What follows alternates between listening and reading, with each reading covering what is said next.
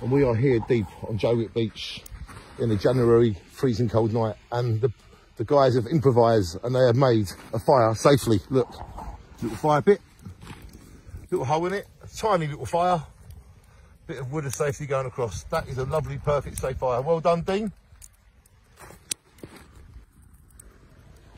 And then we have Paul over here. Oh, Paul's gone. Paul's over here. Shine on, Paul. Faster than the human eye. How you doing, Paul? Right, mate. You've been fishing for many years? 30. 30, excellent. And what do you normally catch when you fish here? What have you caught in the past? Rays. Rays?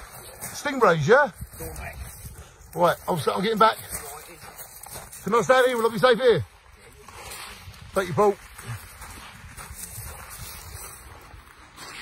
There you go. And Paul has just launched and cast away. So how long do you normally keep it out for, Paul? Do you check it for movement, whatever? Half an hour. Half an hour? And you're likely to catch a ray in half an hour?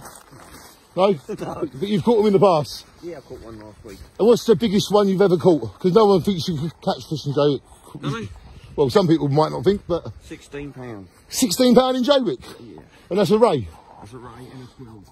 This man has caught a £16 and a £12 ray in Jaywick. Who said Jaywick weren't the Costa del Jaywick? Thank you for that, Paul. This is secret fishing. Oh, this is the secret fishing club. You haven't seen this video, and if you do tell anyone, you'll have to be something. Shine on. Thank you, Paul.